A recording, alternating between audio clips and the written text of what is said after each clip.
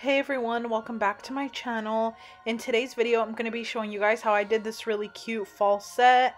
I absolutely love how it turned out, and I really hope you guys like it as well. It's kind of like a blinged out fall inspired look, so let's get into it.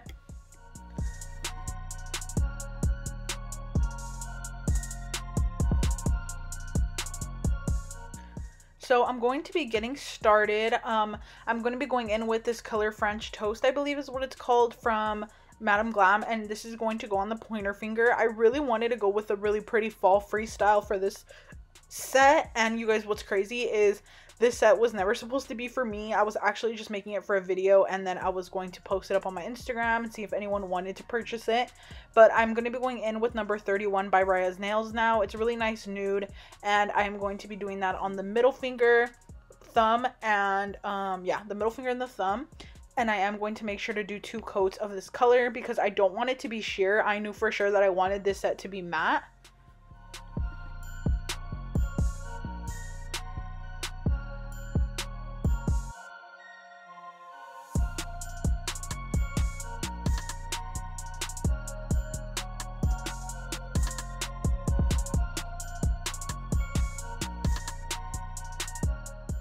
And then next I'm going to be going in with this color called Scarecrow, also by Madame Glam, and this is a really nice kind of orangey, or like a very warm brown. It has like an orange undertone, and I am going to be doing that on the pinky, and then I'm going to be doing the same colors on this hand as well.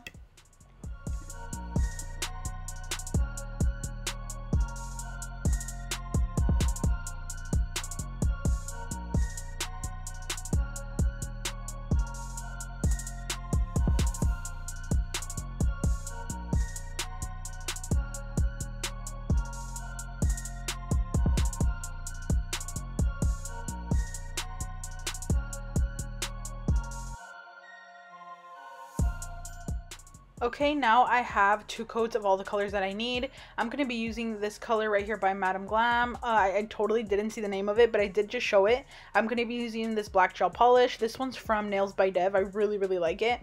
And I'm going to be going in with just a bunch of different colors because I really wanted to do a plaid nail.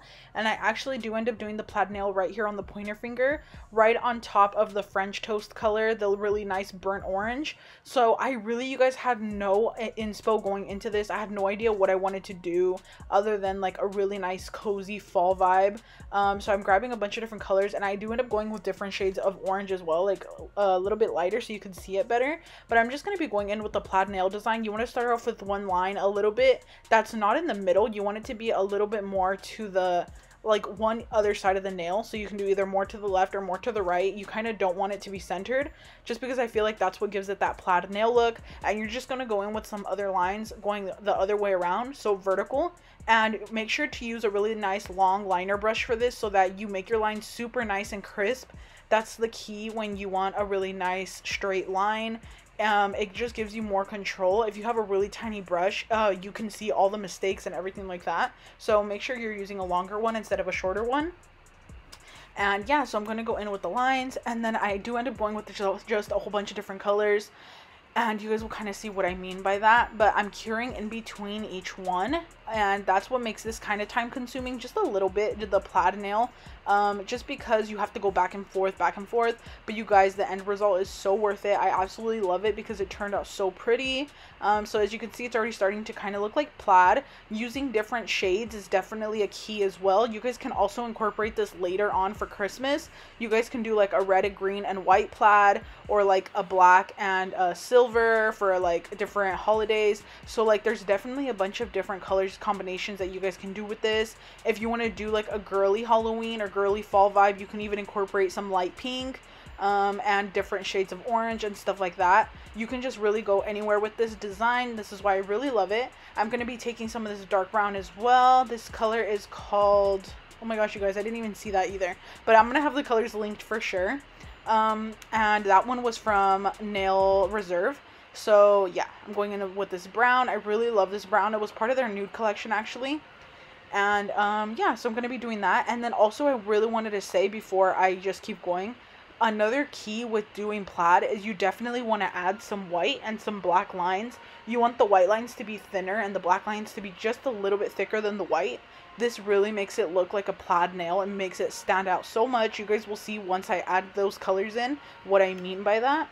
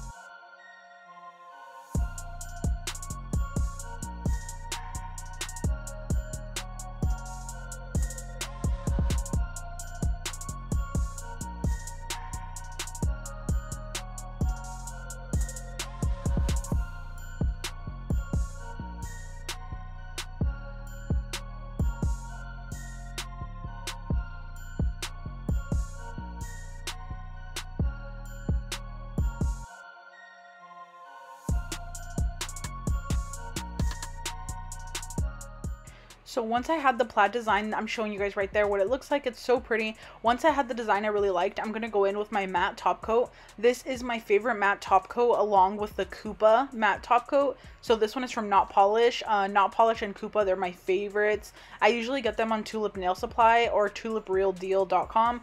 I always get my top coats from there just because they have a whole bunch of different brands and stuff. So I like having like variety. And I've always tried to search for the best matte, but these are for sure the best. I've also tried Beetles, I've tried Born Pretty, I've tried Makar, and you guys, none of them compare. I hate when the matte looks like it's a little bit shiny. These are very nice and mattified, so that's why I really like them. So I'm just making sure I'm doing a nice coat, and I always like to double check before I cure it just to make sure that there's no empty spaces, because you'll definitely be able to see that shininess underneath. And what I'm doing here is I'm taking my gold Madam Glam paint pot. You guys, there's nothing like this gold right here. It's so gorgeous. If you guys are going to get something from Madam Glam, I highly recommend you get this. It's absolutely stunning. I will have it linked, and I think I have a discount code with them still, so I will make sure to put that as well, just in case if you guys need to save some money.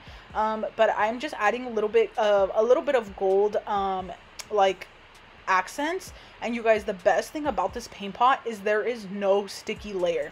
So it is actually like a top coated gel top coat, if that makes sense. It's no wipe, so it just dries like a normal top coat, and I'm obsessed with it because it allows you to do designs like this where you could go ahead and accentuate nails and add it on top of a nail that already has the top coat, like base top coat, either matte or glossy, and it lets you add the glitter, and you don't have to add another top coat on top of the glitter because it's already set and it's done. So that's what I'm absolutely obsessed with. I'm like literally staring at my nail right now. It's so pretty. It looks like I added a top coat, but I didn't. So I'm showing you guys right there. It dried completely dry and it looks looks so cute.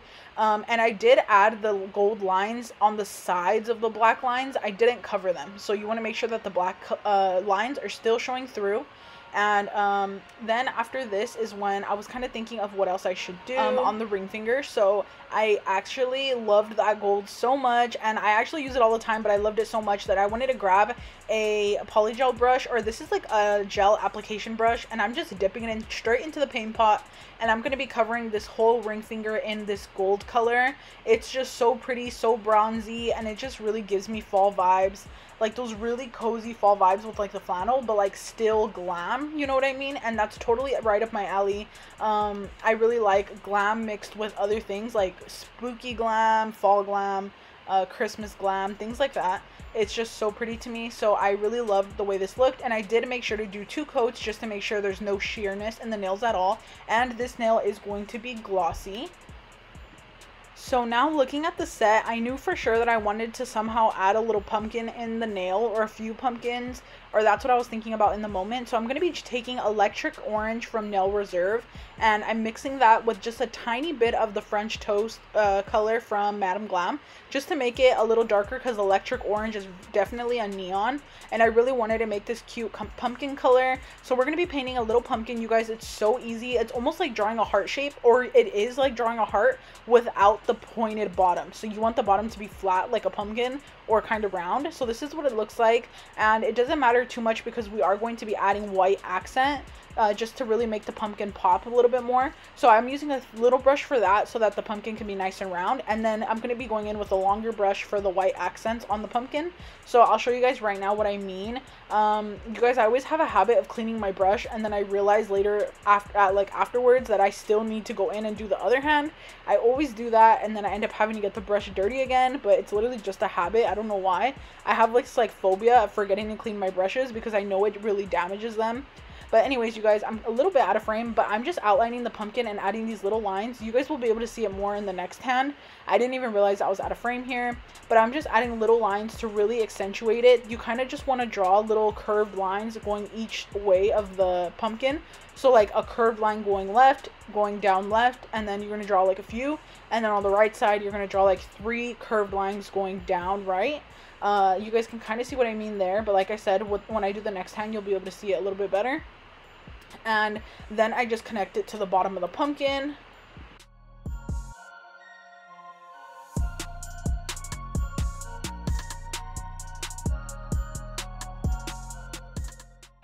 And right here is where you could really see what I mean. So I'm just going in with the little pumpkin shape on the bottom that's kind of curved in. And then you're going to connect them, and then I'm going to show you the little lines where you connect them on the sides. It just really gives it that pumpkin look, and you want to make sure to use a thin skinny brush so that you get the crispy lines, so that your lines aren't too thick. It just really helps you so you could see the orange underneath still, like you don't want to take away from that. So yeah, just like this. It's so easy, you guys. I promise you could definitely do it. And I really hope you guys try it out. You guys can even make pink pumpkins, whatever color you want. And then I am going to be adding a little stem, and for the little stem after this, I'm just mixing a little bit of brown with green gel polish, just so it doesn't look too brown and too green, because I know pumpkins actually, like when you go to a pumpkin patch, they're actually brown stems, but I didn't want it to be too brown, so I added a little bit of green. And it's so cute. I'm so obsessed with it. And then I am going to be putting rhinestones around it. You guys already know I love incorporating little images with rhinestones. It just makes all the difference, and I never see people do that, honestly.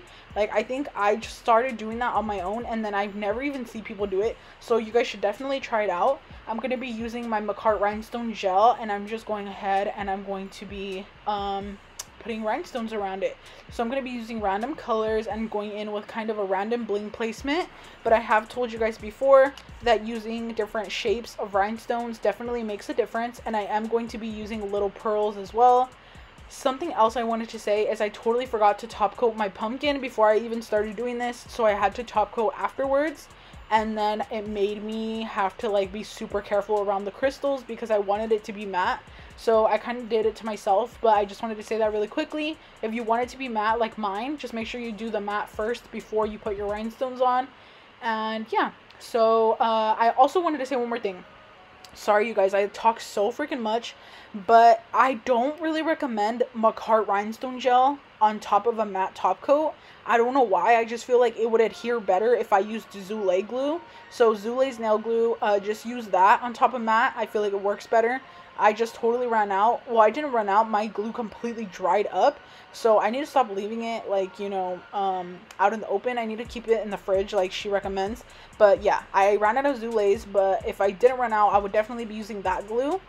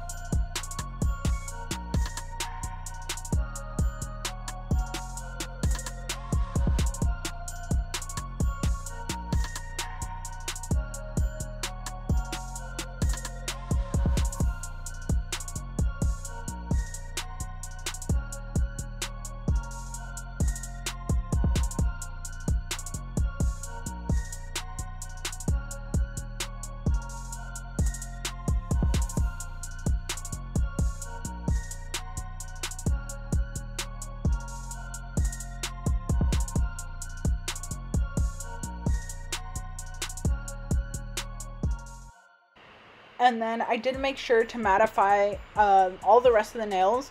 The only nail that I actually did put a top coat on top of was the ring finger. Even though it has no sticky layer or anything, I just wanted it to be protected. So I did top coat the gold. But I am matte top coating right now the rest of the hand so that I can, or the rest of the set, so that I can go ahead and apply some bling on top of it.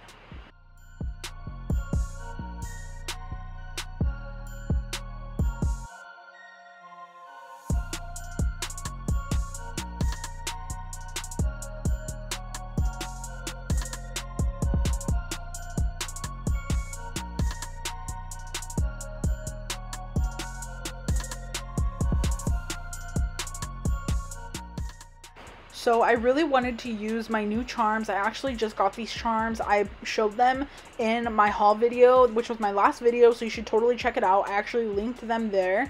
And I am using these little orange rhinestones. I did get these from AliExpress a while back, and they do come in a little box. I will link these, and yeah, I love these charms. They're so cute.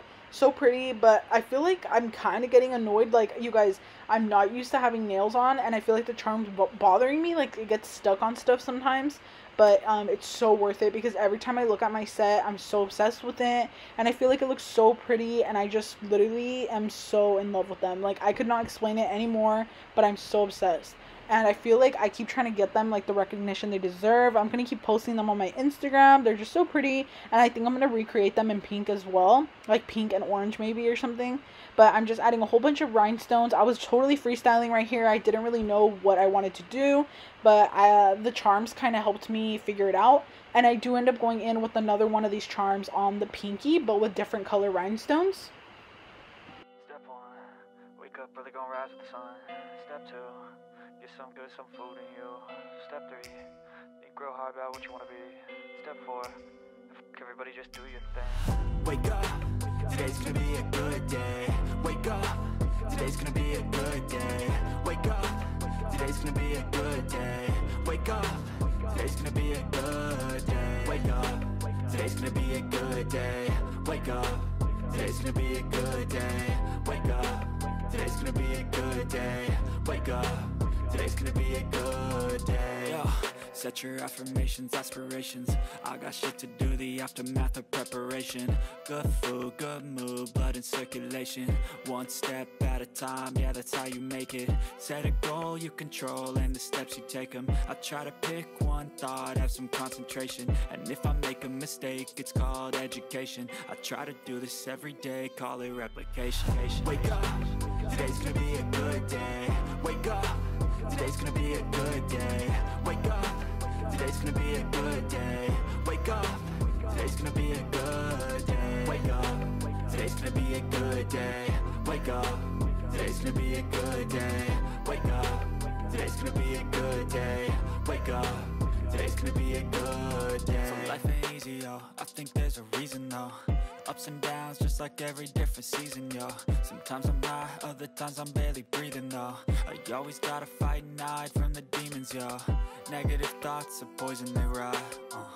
Head full of flies, so here come the clouds. They'll never stop unless I can swap all the bad for the good in my head when I'm lost. Yeah, so I'ma fake it till I make it. Positive thoughts are overtaken, I got patience. One day at a time is how you operate a cadence. A flow, you grow, you show yourself a foundation. Stay away from all the shit that causes temptation. I know that I like to do it cause it's sensation. I live my life in my head like a narration. Don't expect greatness, do my best, man, I'll take it. Wake up, today's gonna be a good day. Wake up, today's gonna be a good day. Wake up, today's gonna be a good day. Wake up, today's gonna be a good day. Wake up, today's gonna be a good day. Wake up, today's gonna be a good day. Wake up, today's gonna be a good day. Wake up. And here I am finishing up the bling placement for the pinky.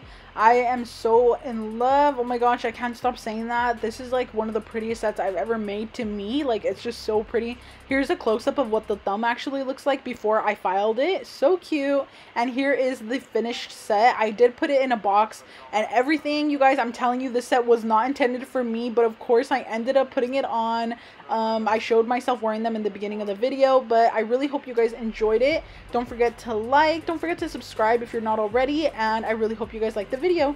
Bye, and I'll see you in the next one. Wake up, today's gonna be a good day. Wake up, today's gonna be a good day.